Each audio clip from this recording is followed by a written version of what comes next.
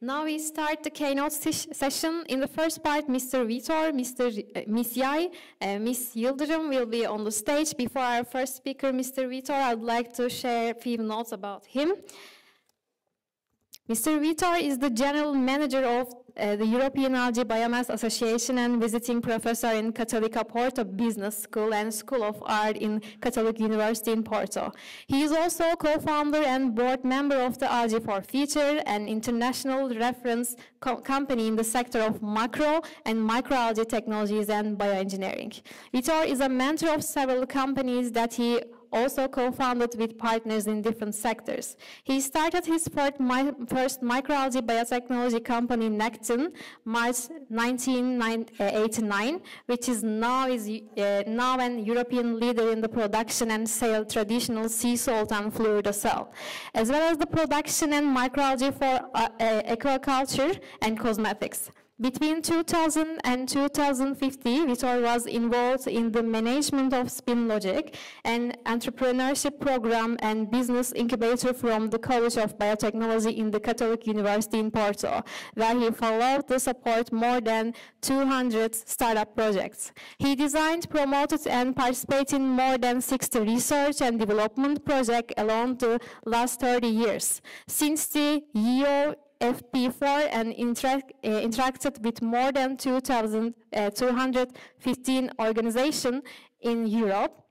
He is author and the co-author of more than 50 publications in a wide range of topics. I invite him to the stage to give his speech titled State of Art Review for Current Industry Status and Market Application for Micro and Macroalgae. The floor is yours.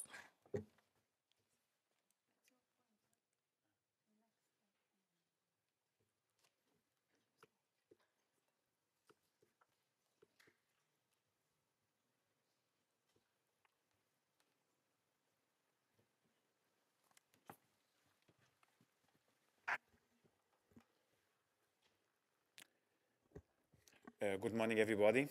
It's a pleasure to be here. Even if we have very difficult circumstances that you all know, but it's my pleasure to make this presentation. And first of all, I would like to thank the organization for inviting me.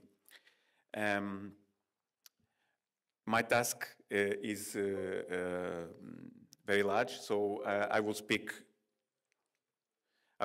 about a wide range of topics, from the industry status to the market applications. And finally, I will speak a little bit about regulation and the future products.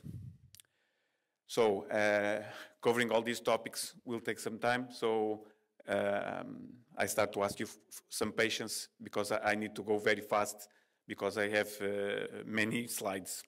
So first of all, it is important to tell you what is our understanding, that is global understanding about what are algae.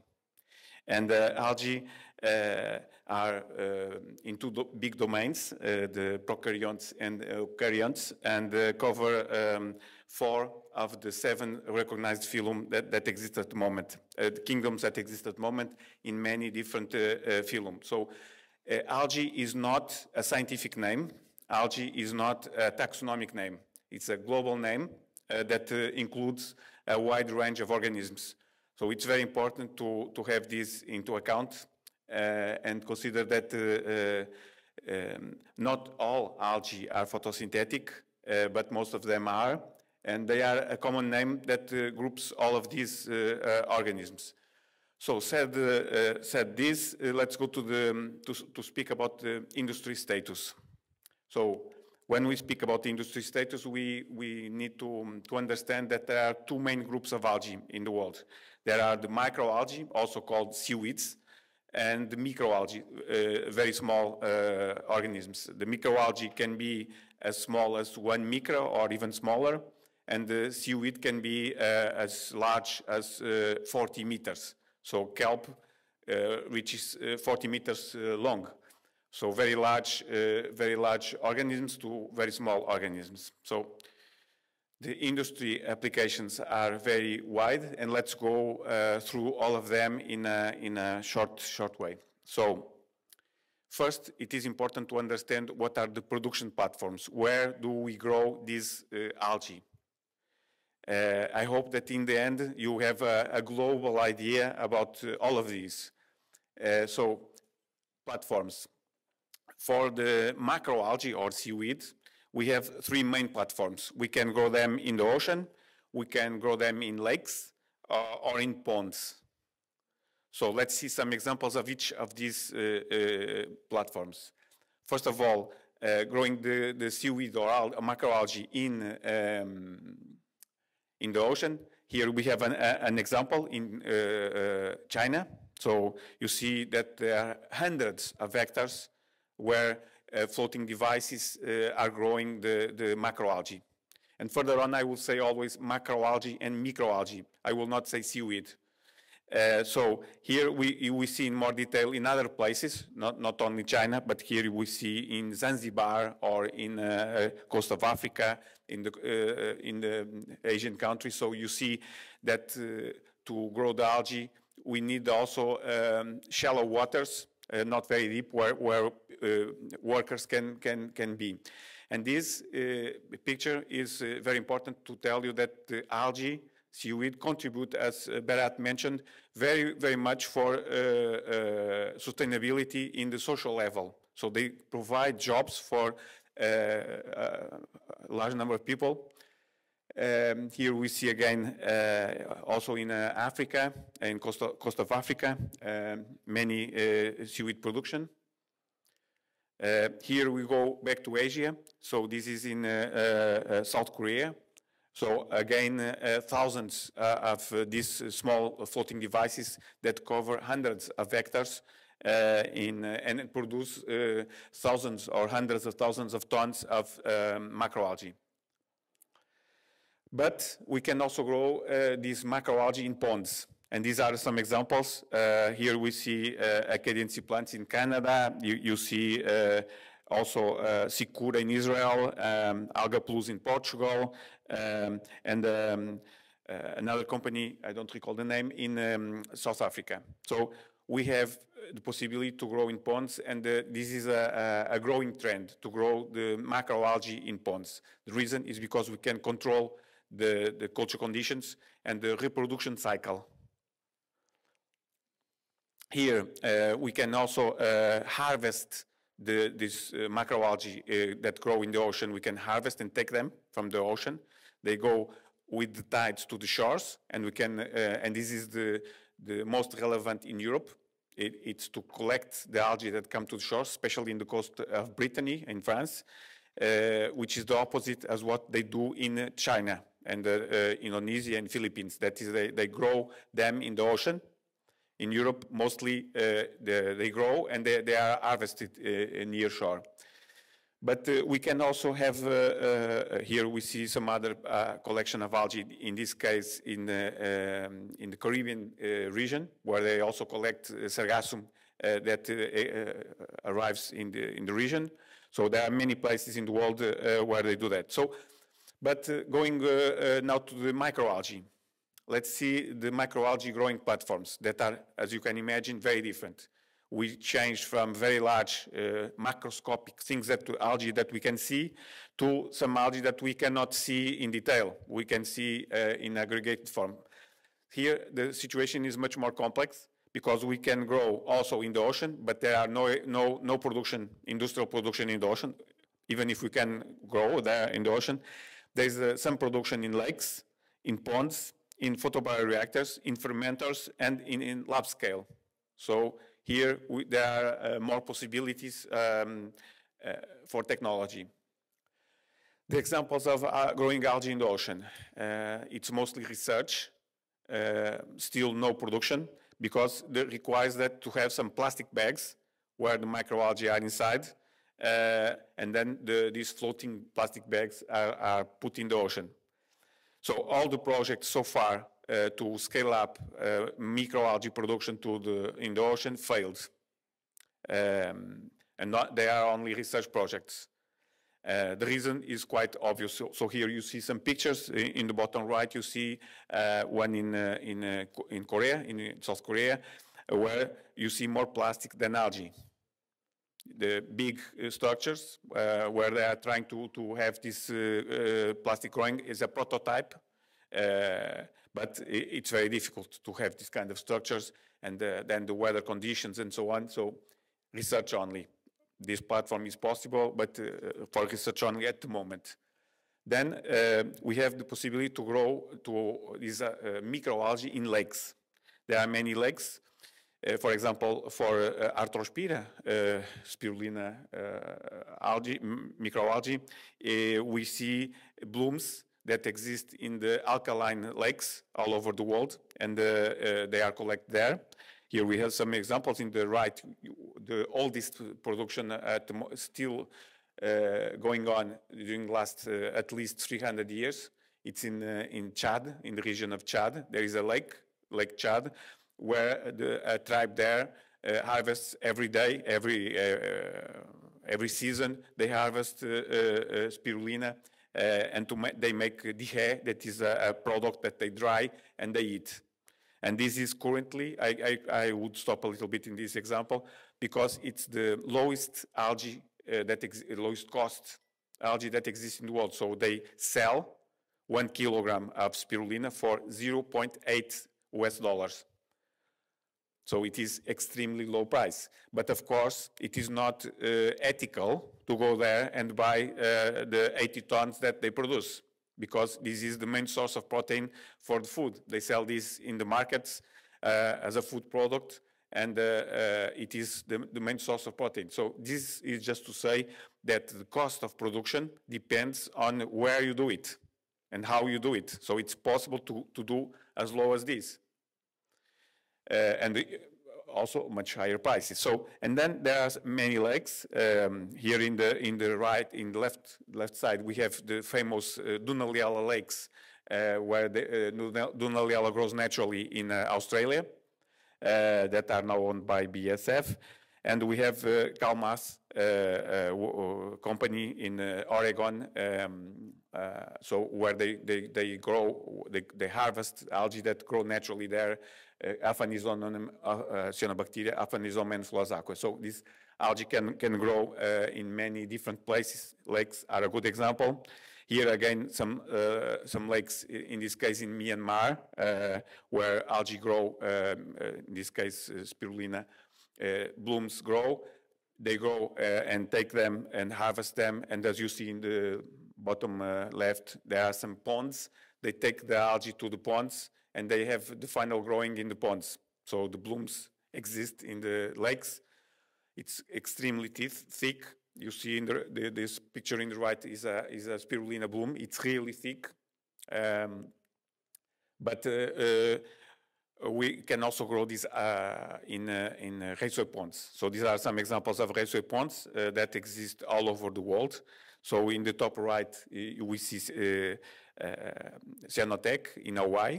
In the bottom left, we see LEI in the United States. Then Tolo Green in the bottom right, you see in Italy. So many places, many regions in the world. This DIC is in China, Hainan Island.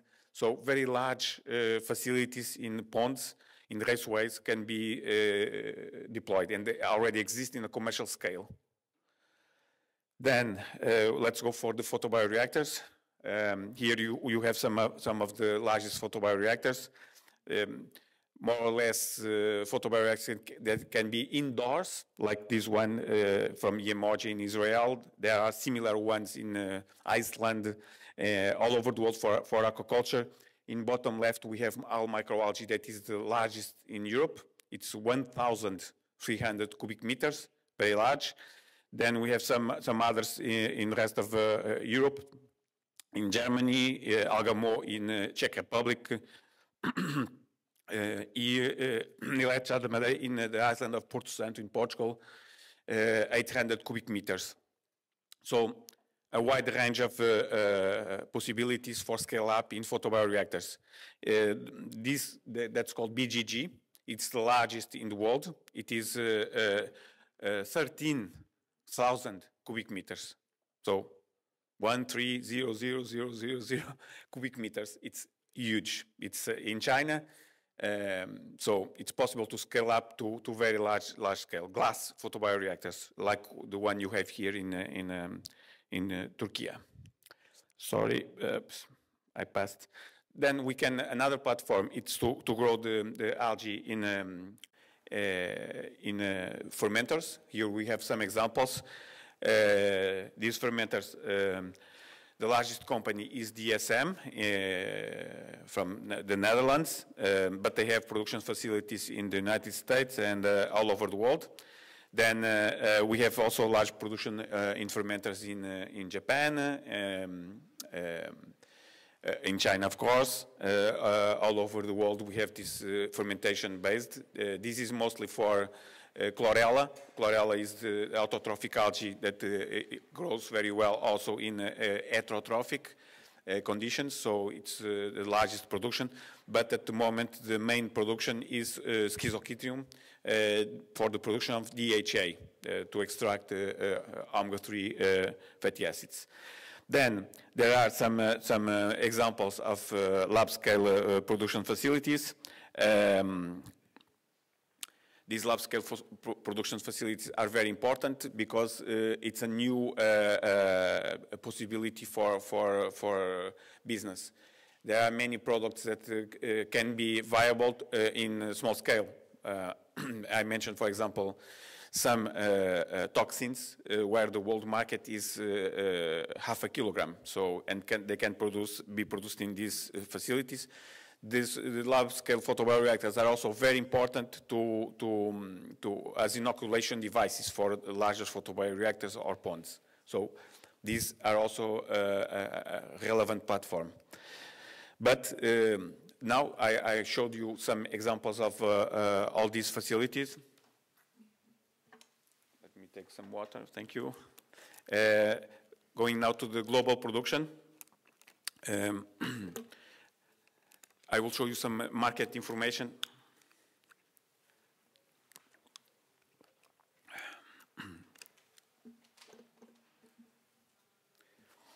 Let's see what this means in terms of products and what is the size of the market. So first, it is important to tell you that there are only 3 types of products from algae. One is that algae is a paste, sometimes live algae. Then there is what we call algae biomass can be also dried. This applies both to microalgae and to macroalgae. And then there are extracts that we can obtain from the algae. So the value depends on where we are in the value chain. So we can have these 3 types of products. And I will show you further on some examples and some applications. But first, let's see about the size of the market. The market is very complex, the market for algae. And because of this, we asked to a company, Meticulous Research, that does market research, to check and verify our numbers. There are numbers from FAO, numbers from Eurostat, numbers from American statistical organizations, numbers from... Everybody has numbers, but numbers are not accurate.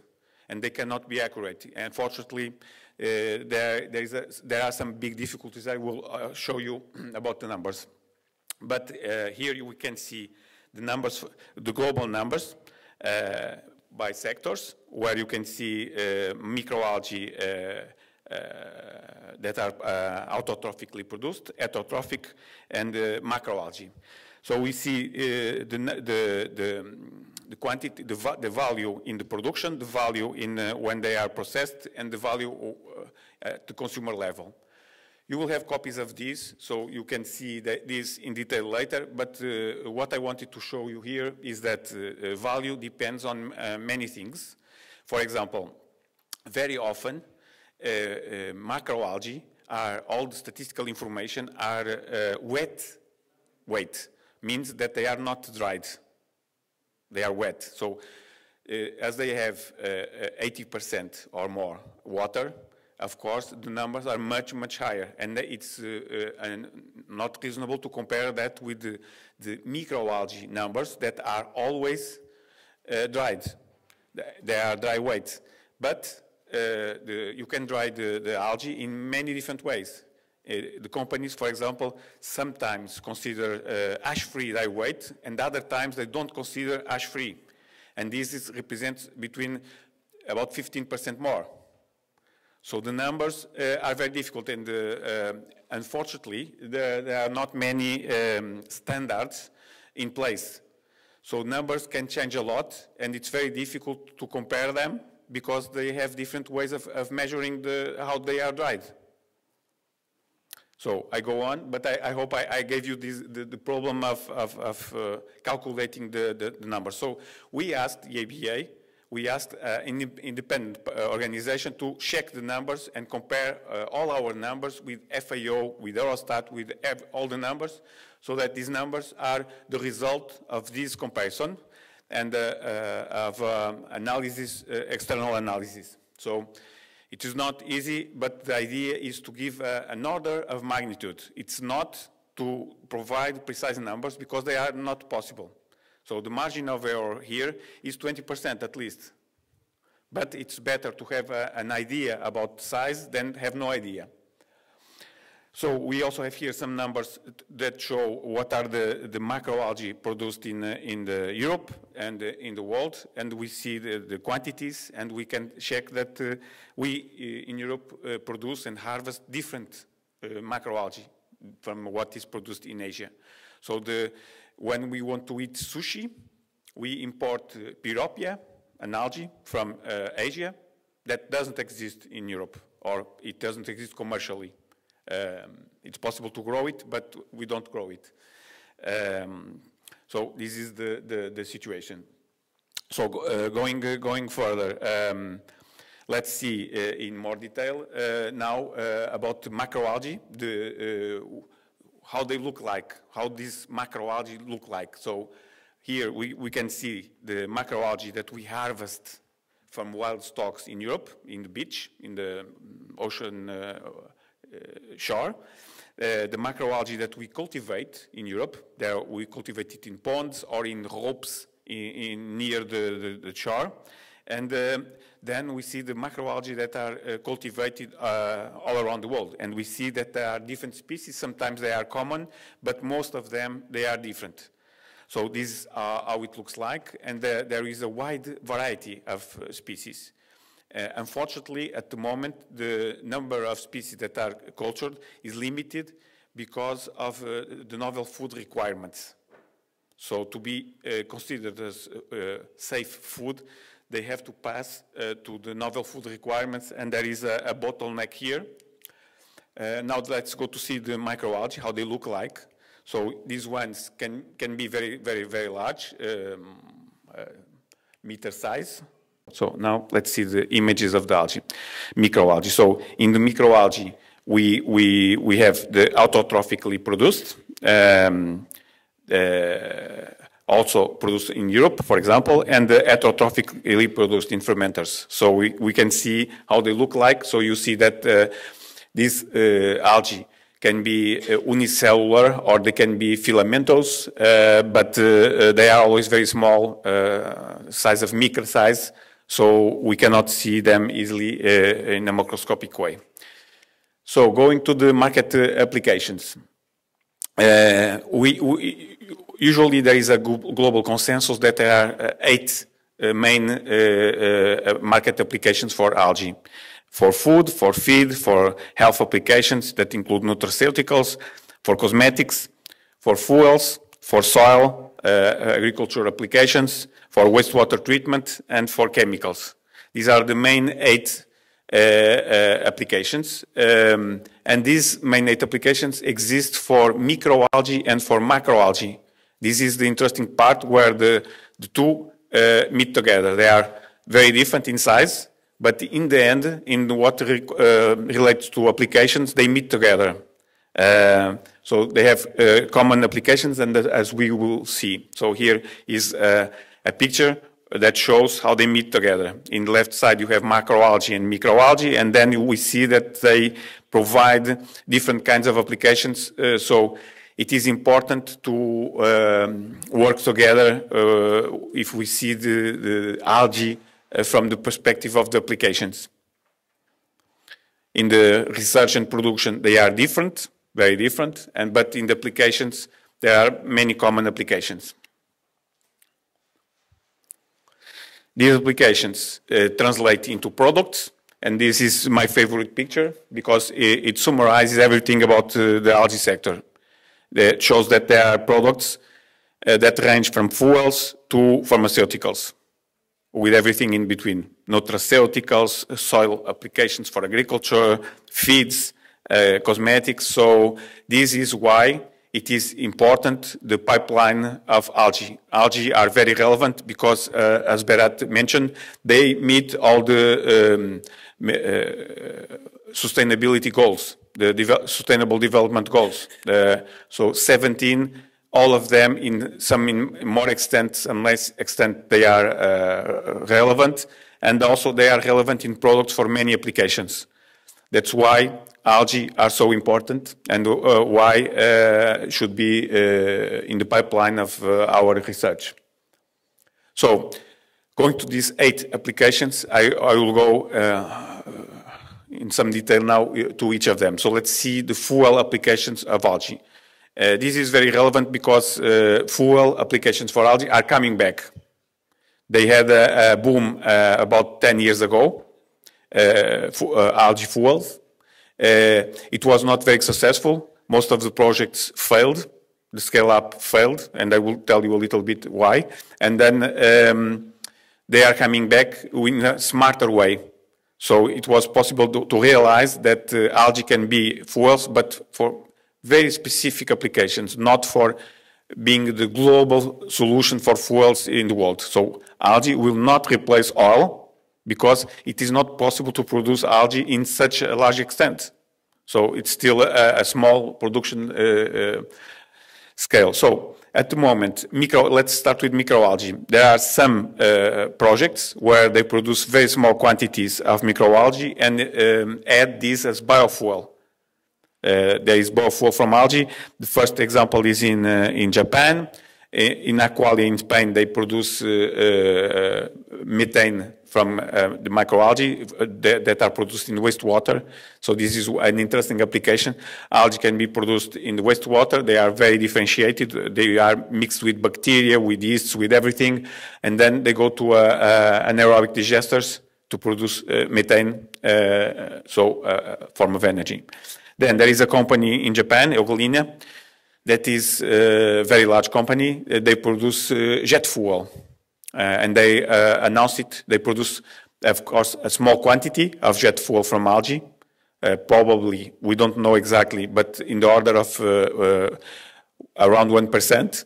So they add to the normal jet fuel 1% of biojet fuel. This is maybe for many people a nonsense because it's more or less irrelevant, but what they say, and they are right, it's that we start with 1%, but maybe in 2 years, 4%, 8%, and as biofuels, we will be growing every time. This is their facilities for another algae that can be used for biofuel directly. It's Botiococcus. Botiococcus is an algae that produces directly Botiocene, that is a fuel that can be used directly in the engines, in normal combustion engines. Here is an example also started with a similar reactor as what we saw a few minutes ago here. Total, the French oil company, has a small reactor like you have here in Turkey to produce microalgae, and they do the first experiments in south of France for biofuels. It's a very interesting project. They are EABA members as your university here, and they are working on this topic. This is another example from Japan. They are building small, in these green wall panels, they are building reactors for the production of mostly Botiococcus and other algae. Next one. Here is an example from India. In India, the company Reliance that already invested hundreds of millions of dollars hundreds of millions of dollars for the different algae projects.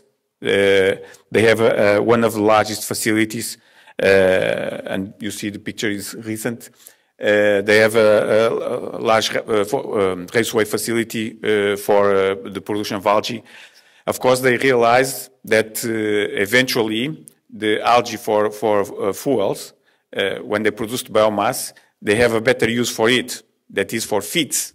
So the algae they started to produce for fuels, then they realized that there was a requirement to use it for feeds, for animal feeds. And they started to sell also for animal feeds, but they keep the research for fuels.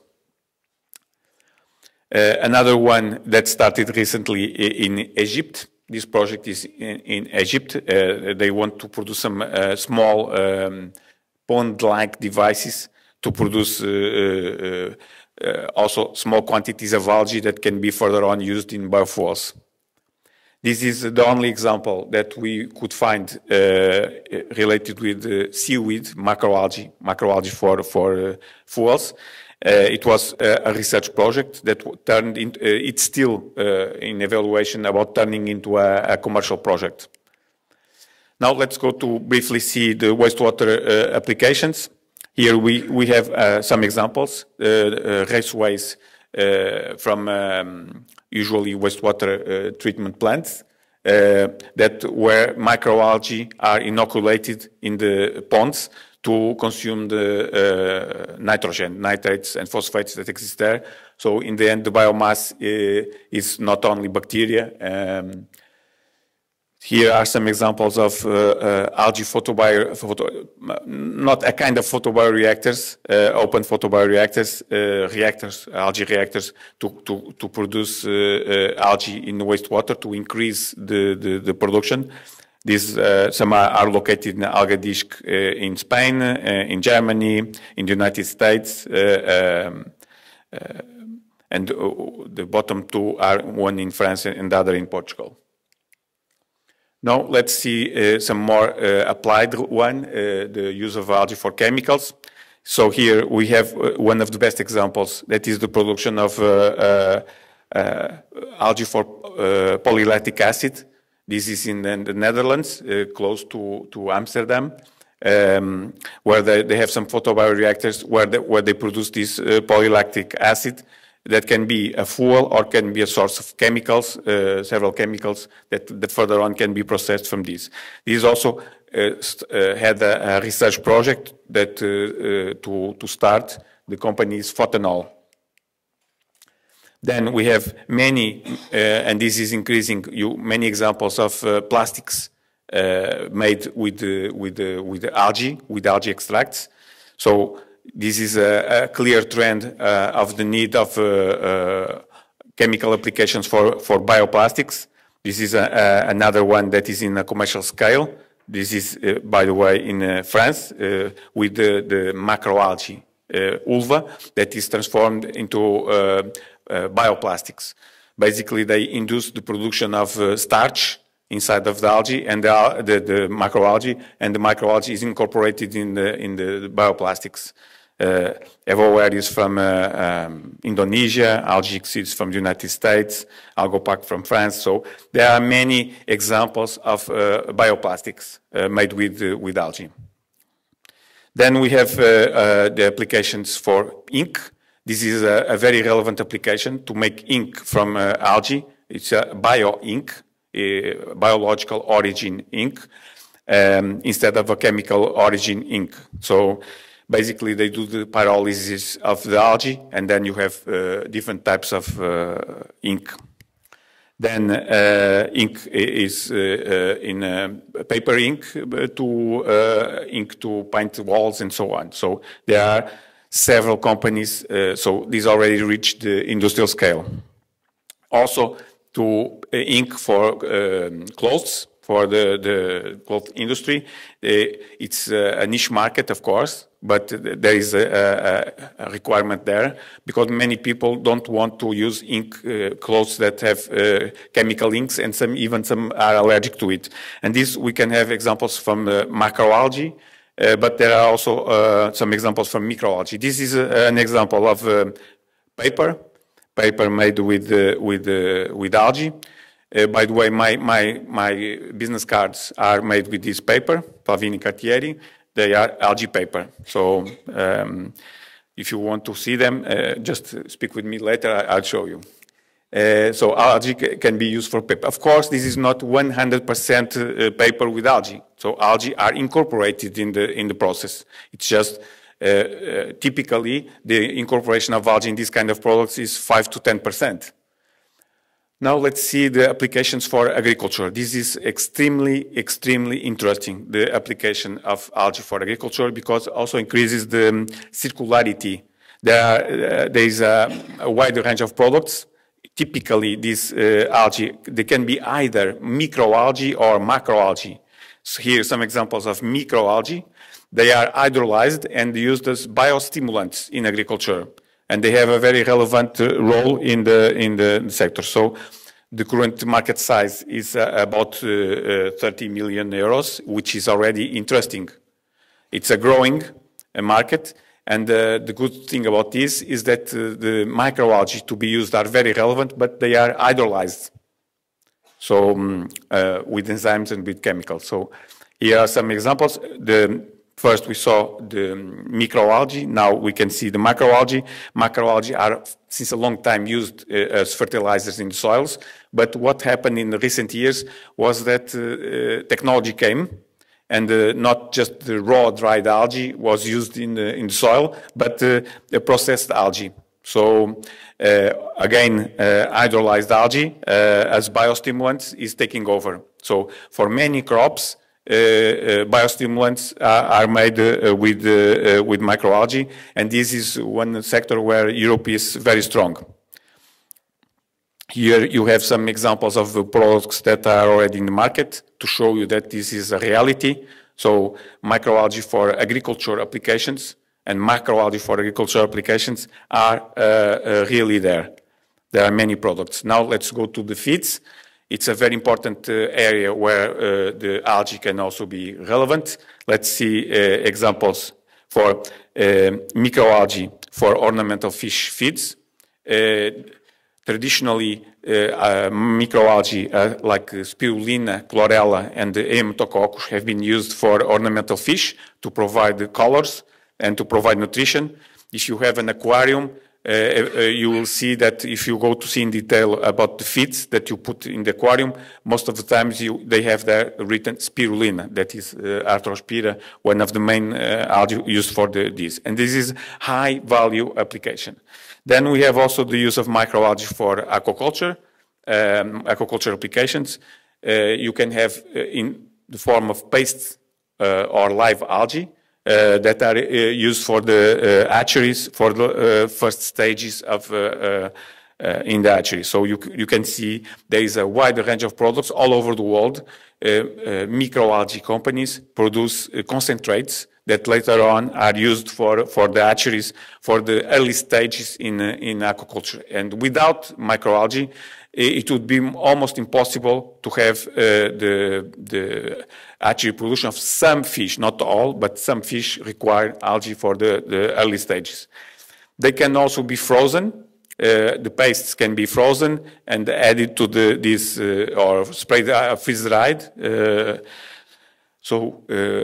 Also for aquaculture applications. Here you have some examples, but of course the main application at the moment that is hundreds of millions of euros, it's the replacement of fish oils in the feeds. So the aquaculture feeds traditionally have and had fish oils to provide the DHA and EPA content. And now they are starting to be replaced with algae DHA. Of course, this is not yet fully. The fish oil is still the main source, fish meal and fish oil, but gradually it started to be replaced DHA by the oil origin, the DHA. So it's very relevant. This company, Veramaris, also EABA member, they are one of the main players in the world.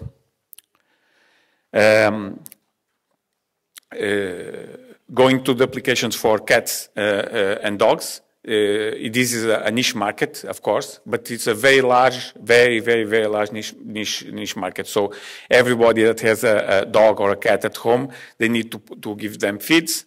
They're usually not just the same food they eat with the leftovers, but they need to provide also feeds. And some of these feeds are based in microalgae, but there are also feeds with macroalgae. So for cats and dogs, microalgae and macroalgae are an important source of feeds.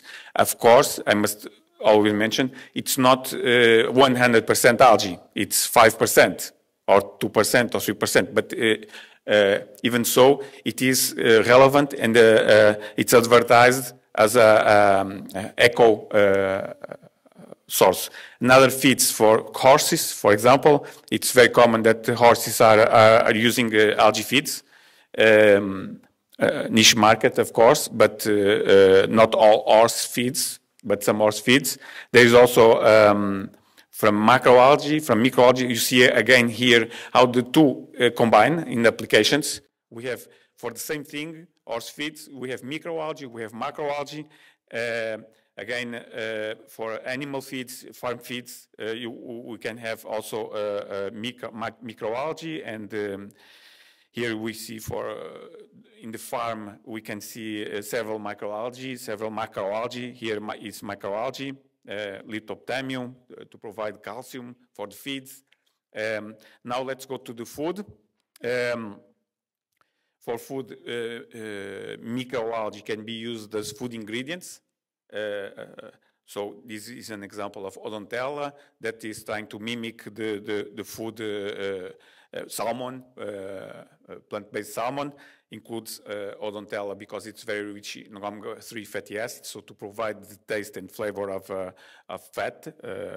Then it can be used as for the other kinds of things, like example of ice creams. These ice creams in the bottom are made with spirulina, popcorns, beer, pasta, everything. It can have the inclusion of microalgae in this.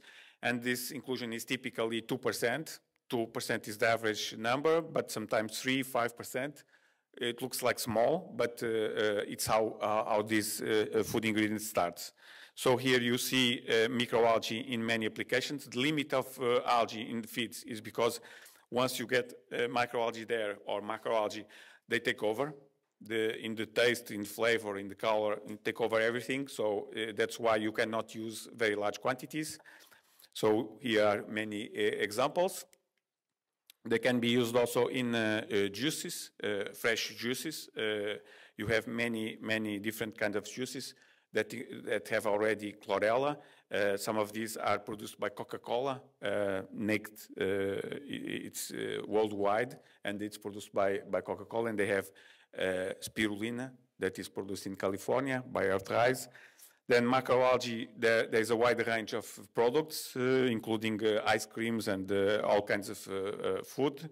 The colloids that are used in this food contain macroalgae.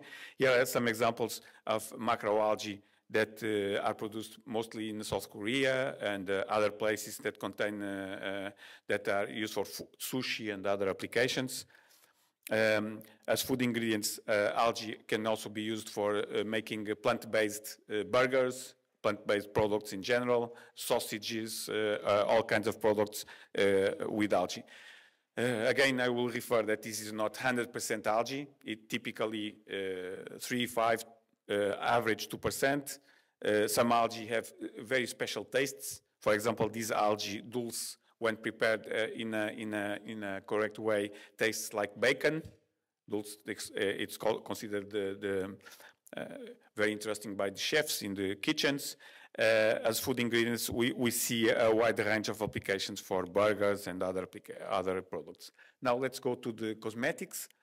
In cosmetics, in this case, is microalgae. We see in green, you see the names of the species, the scientific names. So the idea is to show you how a wide variety of microalgae that are already used in cosmetics. And these are high-value applications. So a wide range of creams. Again, typically it's 1%, but this 1% takes over when used in 1-2% takes over. So microalgae, macroalgae, some of the largest cosmetic names like Biotherm and other include microalgae and macroalgae. So for cosmetic, so you see here Talgo, so brands that you know very well. So they use some small quantities of microalgae and macroalgae. I go a bit faster here because this is just examples for cosmetic. These products are usually called cosmeceuticals because they are not only cosmetics. They have some activity for enhancement of something, so they are called cosmeceuticals. Here we see the examples for macroalgae.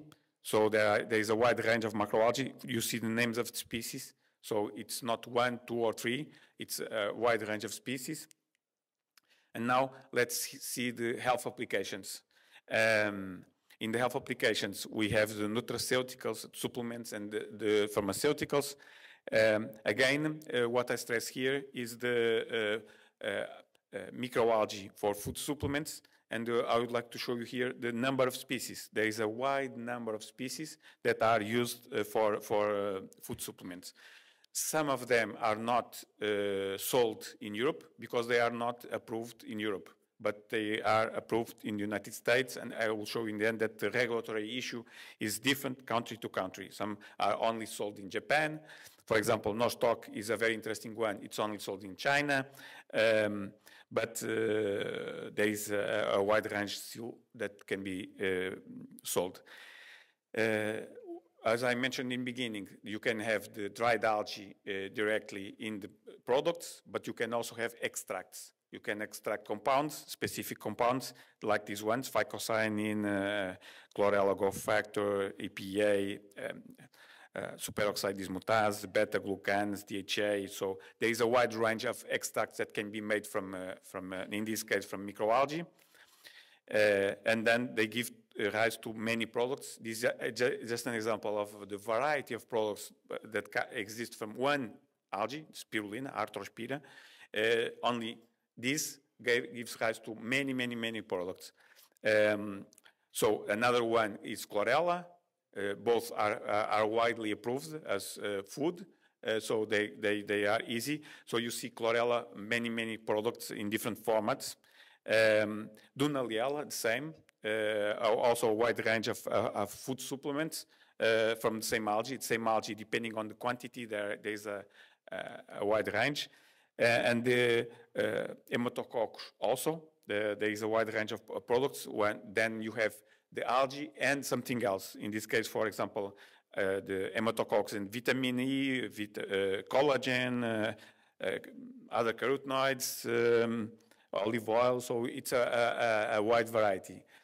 And then here it's one of the most shocking slides. So this slide is shocking. I will stop a few seconds here because it's a shocking one. So one of the extracts that we can obtain from Hematococcus is astaxanthin. It's the highest value extract in the world of macroalgae.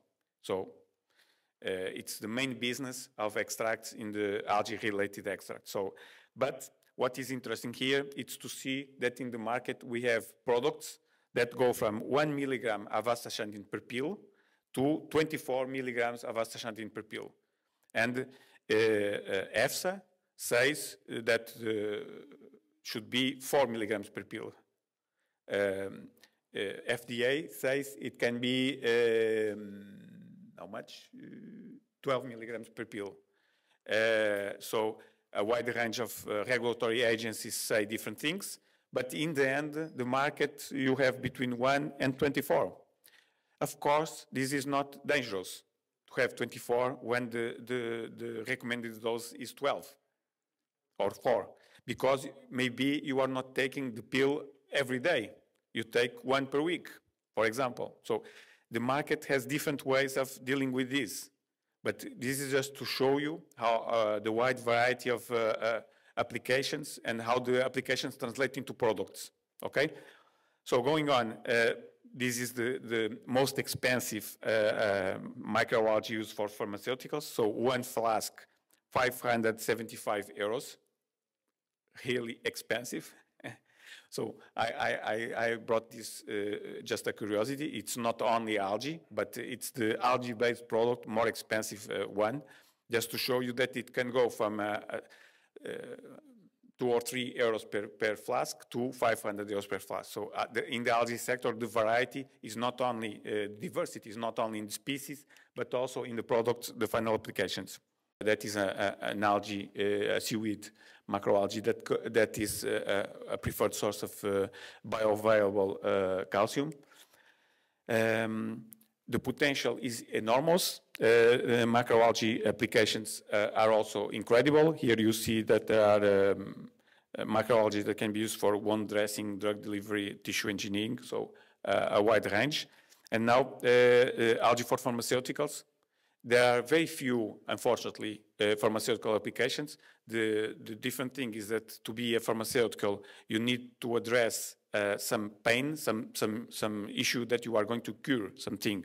So in this case, carrageenans are used. Algae is one of the few products. Exists on sale in Europe. And this other one, oligomannan, it's very interesting because it's one of the few products that exists for Alzheimer. So it was already approved in China and is being researched also. So oligomannans from algae, from seaweed, from macroalgae for Alzheimer, this is an interesting product. And carrageenan, it's an antiviral also from algae. More applications from the alginates are used already since many years from macroalgae for pharmaceutical applications. In this case, for the gastrointestinal esophageal reflux disease. So pharmaceutical application from macroalgae.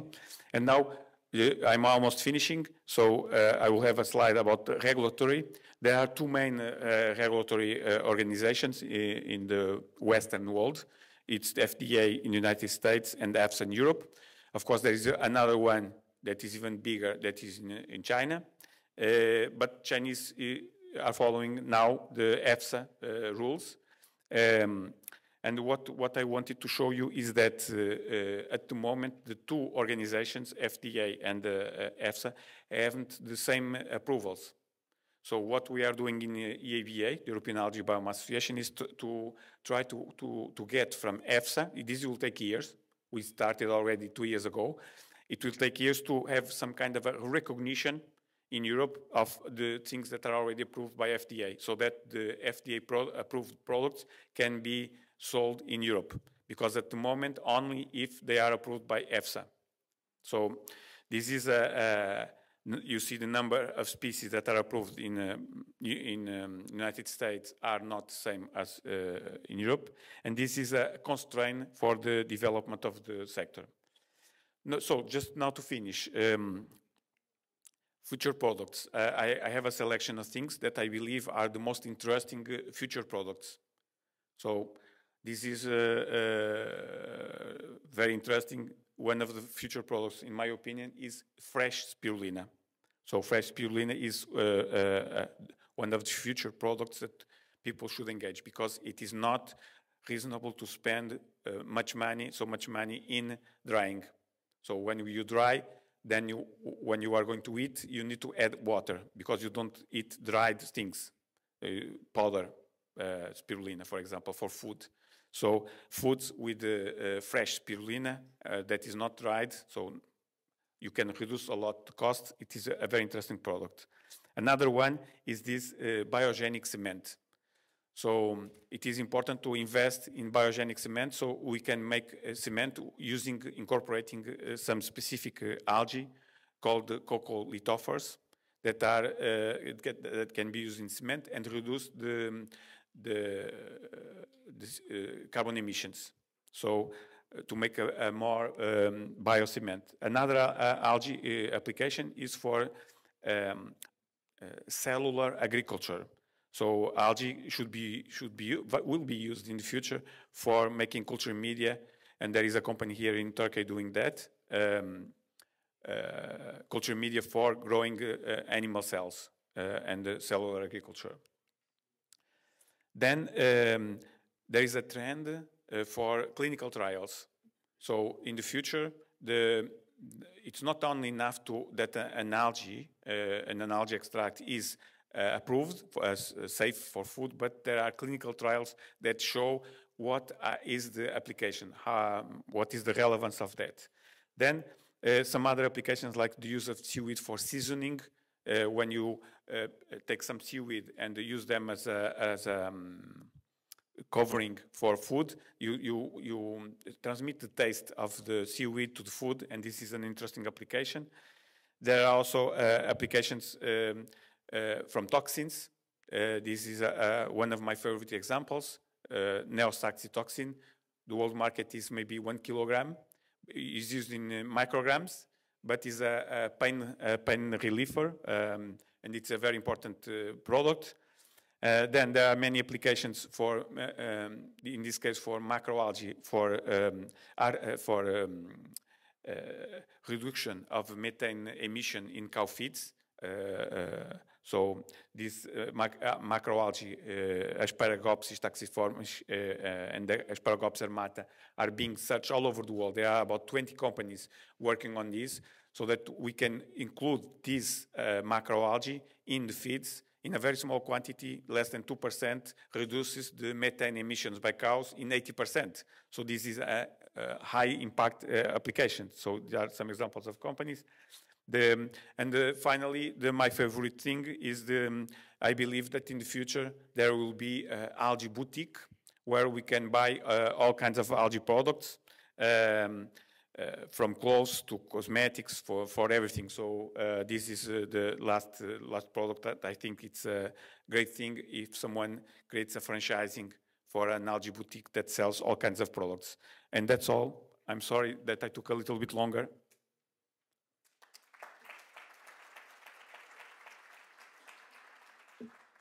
Thank you for your lovely presentation and contribution. If you ask any question, you can ask right now, but just 2 questions. Yeah, just 2 questions. Also, just want to remind you, you will also have a chance to ask your question during post-art presentation. Do you have any question? Okay, then we can continue. Thank you for your contribution again.